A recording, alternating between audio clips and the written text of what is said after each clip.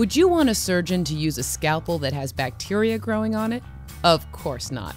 Surgical instruments must be sterilized. That means no living organisms are present. There are lots of products that need to be sterilized: pharmaceuticals, equipment, solutions, medical waste, even tattoo needles. If bacteria, fungi, or viruses are present, the result could be deadly. So how do we sterilize materials in the lab? We use a device called an autoclave. Basically, an autoclave is a powerful pressure cooker that uses heat, steam, and pressure to destroy microorganisms. First, we'll sterilize a solution using the slow exhaust cycle, and second, we'll sterilize some empty bottles using fast exhaust. We need to sterilize this flask containing an agar bacterial media. Cover the top with foil and place a piece of autoclave tape over the foil. Autoclave tape looks like regular masking tape. The difference is that it has a special ink that causes black diagonal lines to appear when exposed to high temperature. Turn on the power and make sure the drain valve is closed. Add deionized water to the level indicator line. Place the flask of culture media into the basket. Insert the basket, close the lid, and turn the handle to create an airtight seal. Use the control panel to set the mode to sterilize, the temperature to 121 degrees Celsius, and the pressure to 15 psi.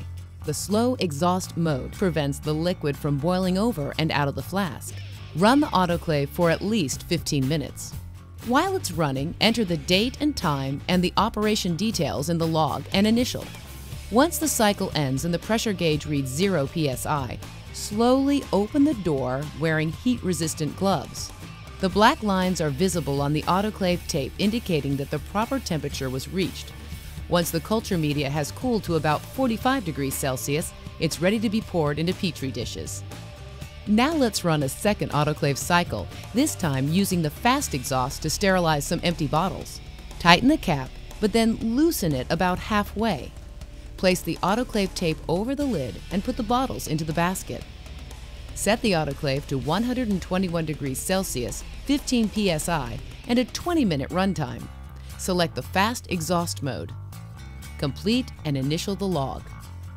Once the cycle ends and the pressure gauge reads 0 psi, slowly open the door and remove the basket. The black lines are visible on the tape, indicating that the proper temperature was reached. The autoclave is now ready for another run. Remember, slow exhaust is for liquids and medical waste. Fast exhaust is for empty glassware and instruments. Now you're ready to go to the lab and use an autoclave.